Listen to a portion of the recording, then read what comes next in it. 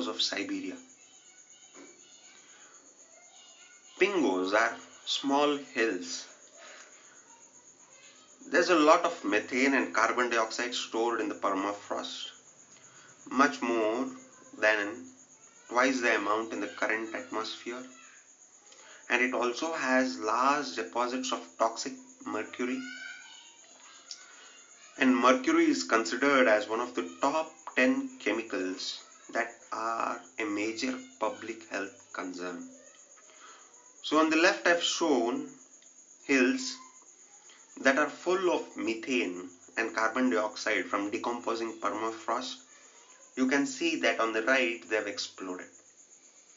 And this is an explosion of up to 7,000 pingos.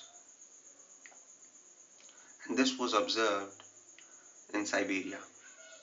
And the permafrost continues to thaw and increasingly thaw with increased temperature, add more methane, and the added methane increases heat, and the increased heat thaws more permafrost. And this cycle keeps continuing.